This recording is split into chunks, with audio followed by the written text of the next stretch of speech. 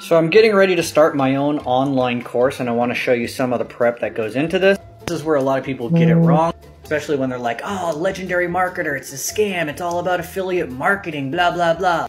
Oh, actually, part of it is online course creation, and this is not a make money online course.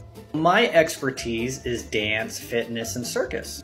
Let me show you what I'm going to teach. Is this right here. So it's a backspin to a shoulder roll, a backspin to a fish flop, and then it's going to be a backspin to a plank. So it's an advanced acrobatic moves. We'll be breaking down a backspin, which is the first move, and then all 3 moves after that broken down completely so they can be successful from a beginner to an advanced individual. There's a lot of other technical foundational things I'd prefer to teach first. Fortunately, people want what's trendy first.